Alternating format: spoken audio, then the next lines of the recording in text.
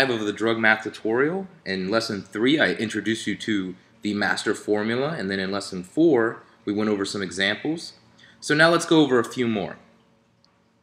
Now you're ordered to administer 250 milliliters of fluid over 2 hours, and you have a mini drip to use. Okay, this is a sort of interesting desired dose because it's just the fluid bolus. You're not giving any milligrams or any micrograms. So in this dose, you're not really going to need a concentration. But since it's 250 milliliters over 2 hours, we will need time. So we put that 2 hours in the time component, but you got to put it in the form of minutes. So here's the setup. You're going to put 250 milliliters as your desired dose, times 60 drops per milliliter, over 120 minutes. So we're not using concentration. Let me cross that out on the bottom here so you can see, and we're not using the patient's weight since this is not a weight-based dose.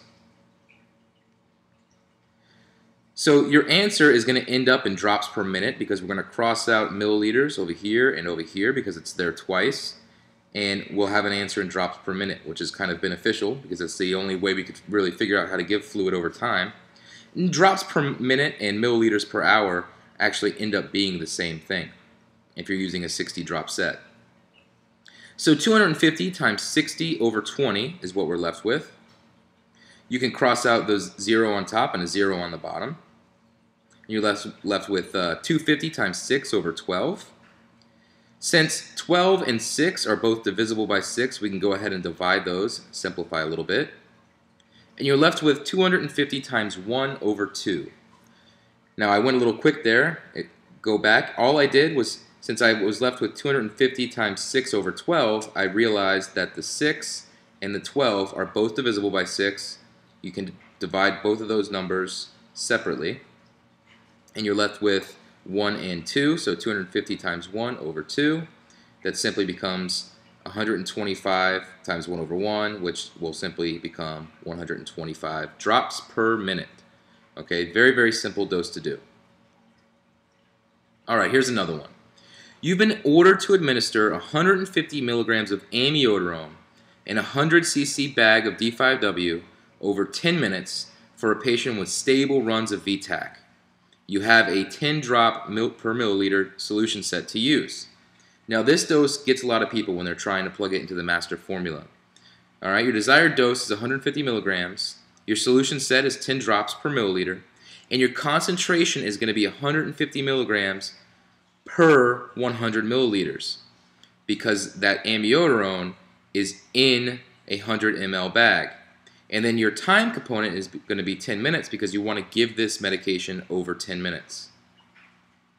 Again, it's not a weight-based drug, so we won't need the weight component of the master formula. We can cross that out.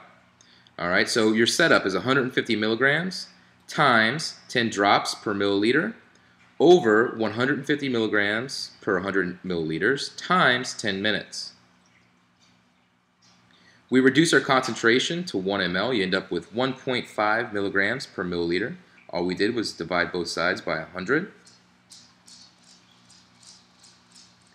You get rid of all your doubles and you're left with drops per minute. 150 times 10 over 1.5 times 10. Since 10 and 10 are both divisible by 10, we can kind of just divide both of those out and you're left with 1 over 1. So your answer is going to be 150 over 1.5. And 150 divided by 1.5 is simply 100 drops per minute. All right, so that'll be your answer. And if you're ever administering 150 milligrams of amiodarone in a bag of D5W over 10 minutes using a 10 drop set, your answer will always be 100 drops per minute because it is not a weight-based dose, so it's not going to change depending on the patient.